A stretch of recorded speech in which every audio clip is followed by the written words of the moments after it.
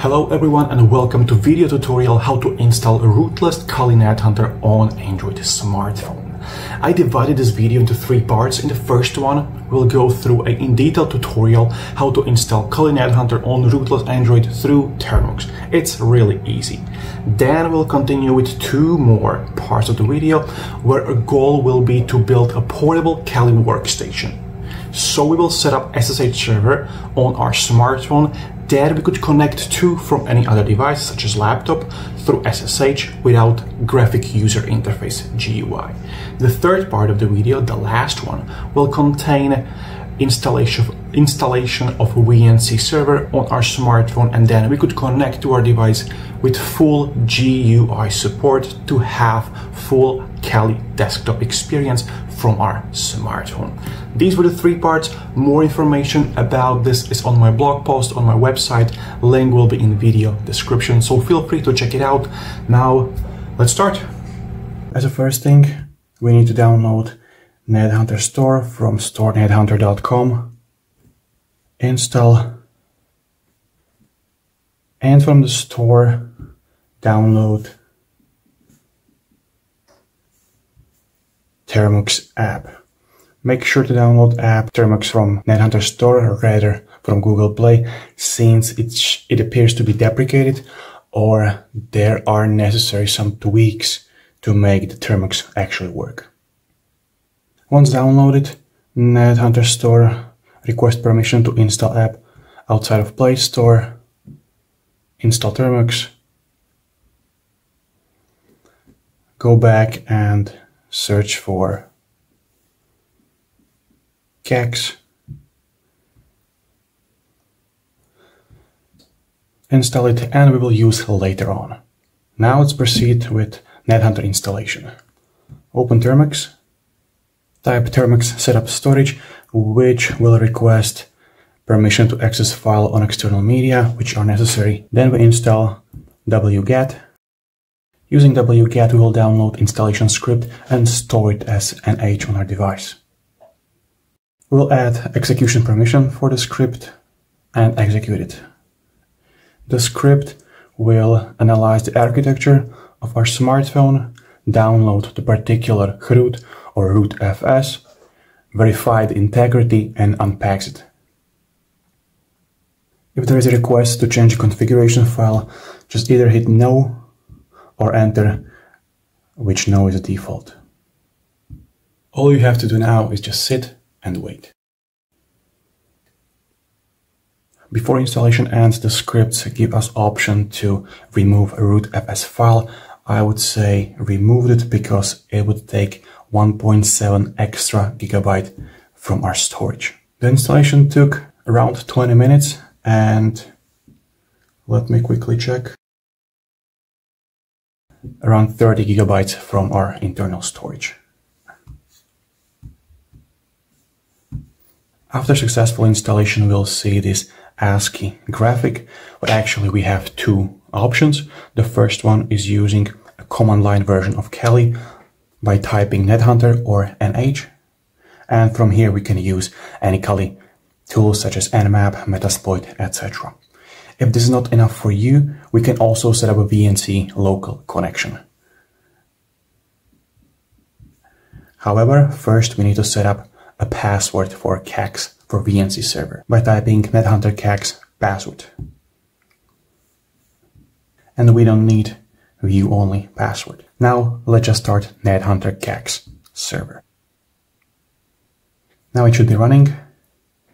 Go back and open NetHunter CAX client, the app we downloaded before. It's already pre-set up. All we need to input is our password and hit connect.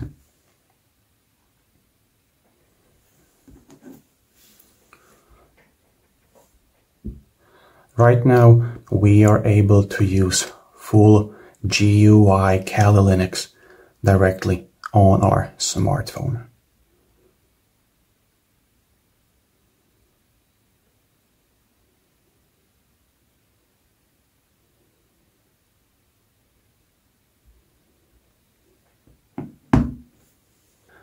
So now let's set up SSH daemon, configure it, and start SSH server on our smartphone. Open Termux, go to NetHunter, edit the SSH daemon config file, type the password. The default for Kali is Kali.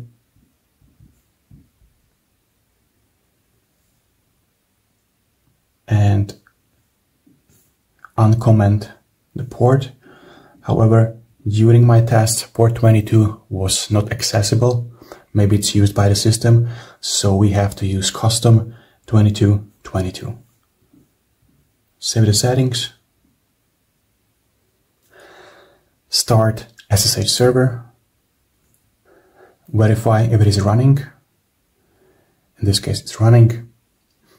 Now we need IP address that we will connect to from our computer. Type ifconfig. Our IP address is 107. Now from our computer, we will use OpenSSH to connect to our smartphone. As user Kali,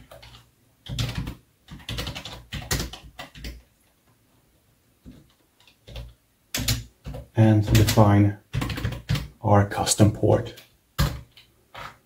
The password is Kali, the default one, and we're successfully connected to our NetHunter machine.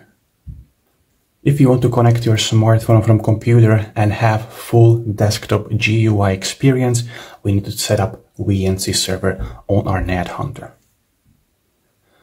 By editing VNC server config defaults, scroll down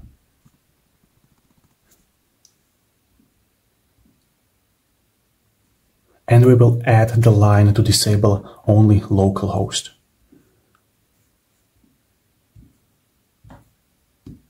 Save the config and start the CAG server in our NetHunter. Since we already know our IP address, we also know the port 5901 we have to connect to from our desktop. I will use VNC Connect.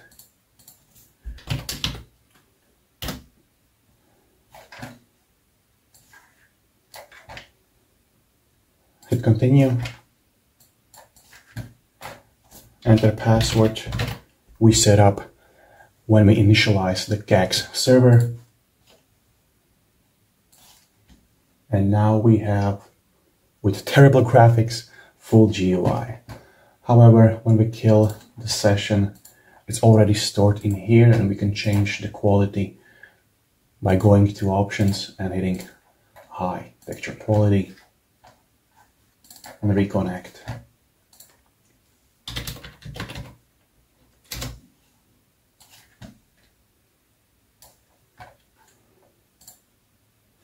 It's slightly laggy, but it's usable.